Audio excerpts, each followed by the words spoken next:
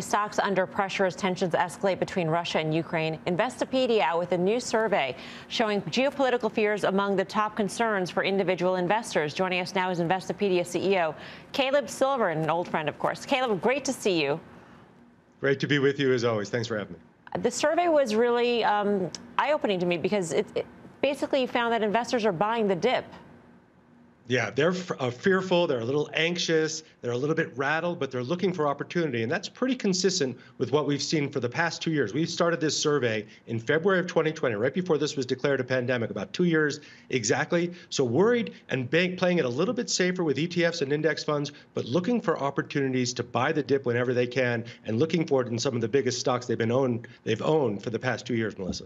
Are you getting the sense that this is the same investor who is investing in things like the ARK Innovation ETF and that there's been a real change in mentality?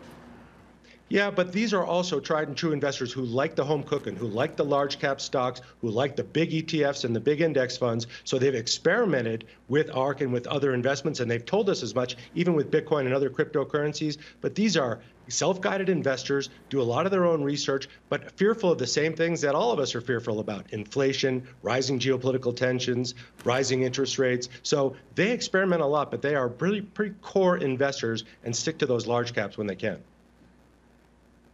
Hey, it's Tim. So what are these core investors excited about? And again, I hear what you're saying, that they're going back to some basics on some of these core companies that have pulled back. Anything that they're excited about out there? Because it does seem like the sentiment is awful. Yeah, you know what we find whenever there's a lot of anxiety, we always have a good handful of our readers who are looking for opportunities. So they're looking for ways to play oil. They're looking for ways to play the inverse of the S&P 500, betting on future declines. They're looking for opportunities to trade where the damage has been done the most. And that's not very different from what we've been seeing for the past 2 years. Of course, they're fearful, like the rest of us. But whenever there's opportunity, whenever there's a lot of fear out there, we always find a good handful of our readers looking to buy the dip on particular stocks and particular sectors that have been hit the hardest. They do think that there's a bubble out there. And so some of the things where they see bubbles, I thought really interesting: 33% Bitcoin, 30% NFTs, 20% NASDAQ 100, and also the S&P 500. So it's really across the board. Yeah, even after a lot of the pain we've seen across a lot of those assets, of course, Bitcoin and NFTs and Dogecoin also on their list of biggest bubbles, U.S. residential real estate also on the list. That makes a lot of sense. But even after the tumbles of some of those risky assets, they still feel like they're bubbly out there, and they feel like there's a lot of froth, so there could potentially be more downside if they stay away. Now, we've noticed over the past 2 years, they were buying into a lot of cryptocurrencies, some of them adding crypto for the first time in their portfolios ever. I think they may have learned the lesson of how volatile those assets can be, so they think they're still the biggest bubble out there. But also they thought it was in EV stocks as well. You mentioned the NASDAQ 100. Even after the fall, Melissa, a lot of folks still feel a lot of frothiness out there, even though they're willing to buy those dips when they appear. Yeah, SPACs up there too. Caleb, it's always great to see you. Thanks for your time. Thanks for having me. Caleb Silver of Investopedia.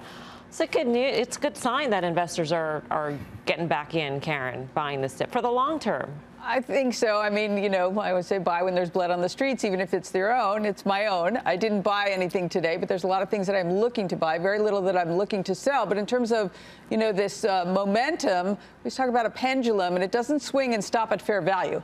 It keeps going until it's way below value. And I don't even know that we've gotten to fair value yet for some of the real high flyers. So that sector is not for me. Yeah, I would say, Mel, I'm not so sure it's so great that they're getting back in right here. If you think back to the last time the Fed was hiking rates in 2018, right, when the 10-year U.S. Treasury yield topped 3%. Here we are at 2% right now. The S&P 500 sold off 20% in what felt like a straight line over 2.5 months. And so we are down 10% right now. And here's the other thing. Since then, think about how many hundreds of stocks, very unprofitable companies, have come to market. They just like vacuumed up investor capital and it went poof. Okay, literally like 50, 60, 70%. Do that in crypto. Do that in SPACs. Okay, and so my point is like a lot of that capital that we hear is on the sideline, is waiting to buy the dip and all that sort of stuff. It's gone. It went away. Right. Right. So, but let me just push back a little bit. Let me just push back. It's not just one giant market, right, where everything was a high flyer multiple of 80 or whatever it is, or price to sales was the right metric to use. Yeah. It's a whole different market of all different things. And I think that there's a lot in the value section that has just been left for dead and boring and not interesting for years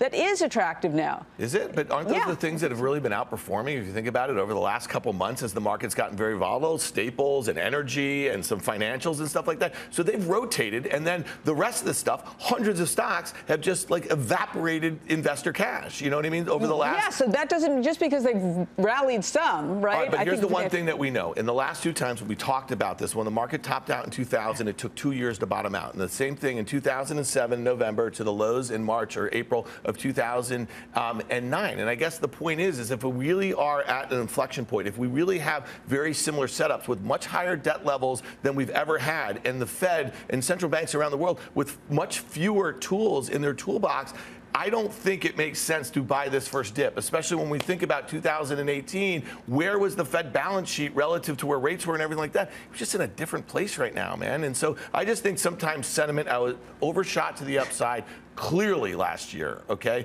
It might do so to the downside. So just be careful with the S&P down. But look, I mean, okay, I think that is all true, but we've already had a gigantic move in some stuff. So it's not in the S&P and not in the NASDAQ, if you really think about it. All right, well, we need a split screen here. We need a split screen. I know. I love this. We come back first day Split back and you screen. fight. That's why we're back here, right? To have this sort of robust conversation. We even got a man out of Dan.